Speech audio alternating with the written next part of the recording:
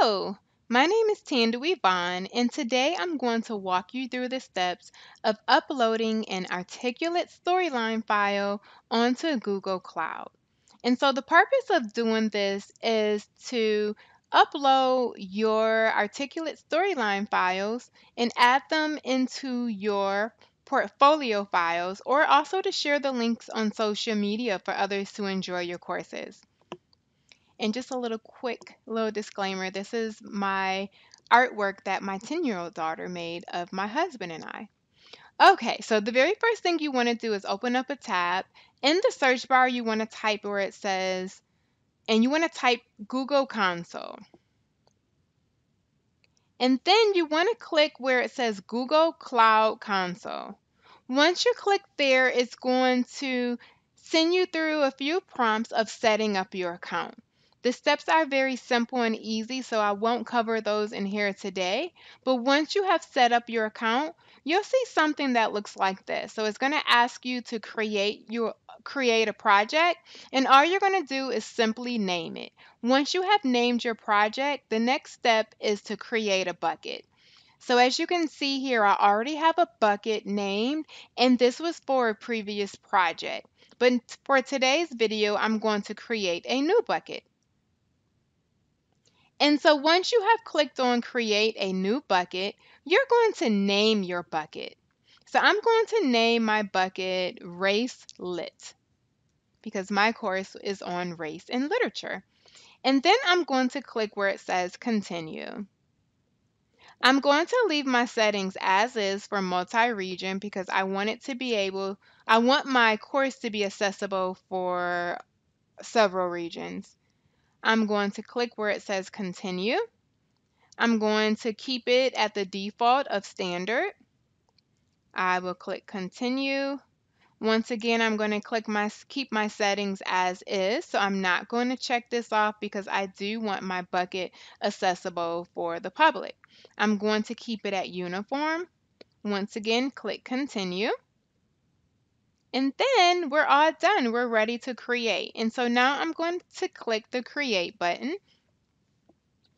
And so as you can see, my race lit bucket has been created. But as of right now, my bucket is not accessible to the public. So we want to change that by clicking where it says permissions. Okay, and it also lets us know that it's not public. So you're going to scroll down and you're going to add permissions. So I'm going to click where it says add. And then I'm going to type in all users. And it will automatically populate for you. And so you want to click on that very first one that says all users. And then we're going to select a row. Once you select your row, you want to look for Google Cloud. So I'm going to use the scroll bar. Excuse me, not Google Cloud, but Google Cloud Storage. So you're going to click where it says Cloud Storage. And then you're going to click Storage Object Viewer. Once you have done that, you will click Save. And so now it's giving you a prompt asking you, are you sure you want to make this resource public? Of course. So click where it says Allow Public Access. And so now I'm going to go back to my parent page by clicking on the arrow that says Bucket Details. Well, it's right next to Bucket Details. And so now I'm going to click on my bucket, Race Lit.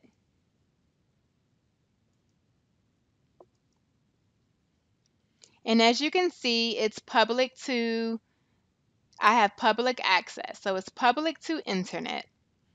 So the next step I want to do before I upload anything, I want to go to my storyline file. And I want to check and make sure that my storyline file has been saved to the default folder in my documents under Articulate Storyline. So I'm just going to click Save As and just see exactly where it is. And yes, it's in my Articulate projects. So I'm going to click Save. And then now the very next step that I'm going to do is go to where it says publish. So I'm going to click publish again.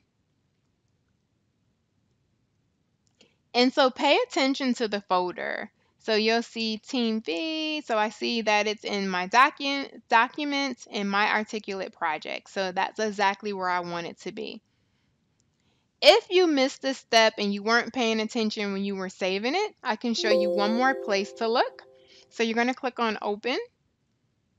And as you can see, I see it in documents, my articulate projects. So let's close out of there and let's get started adding our storyline file. So the next step is to click where it says upload folder. And we want to find, so I'm going to go to documents, my articulate projects, and we're going to look for it. And it's here. And so now we're going to upload the entire folder. And then we're going to click where it says upload. And it doesn't take long, especially if it's a shorter course. I think I have about maybe 6 or 7 slides for mine. And let's just double check and make sure everything has been uploaded, and it looks like it has.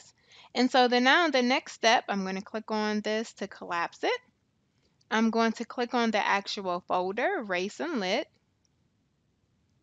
And I'm going to look for my story.html file.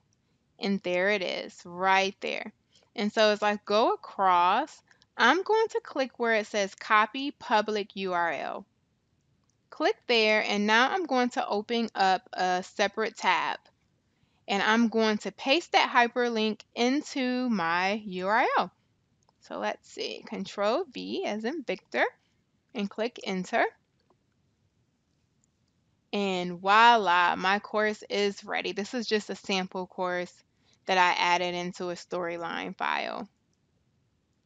And it is there. So wonderful, wonderful. So that is how you are able to add a storyline file to Google and upload it to your portfolio or to share on social media, share the link in an email, however you want to share it. So I hope this video was helpful and have a great day.